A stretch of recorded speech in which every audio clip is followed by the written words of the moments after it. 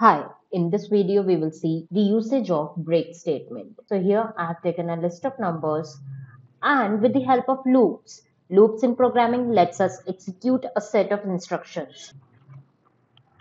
Here the last item is 9. In situations where we want to stop the iterations before getting to the last item or before a given condition is met, there we make use of break statement. So in that case we can give the condition and we can put break so that when it runs till 5, after that it will break and comes out of the loop.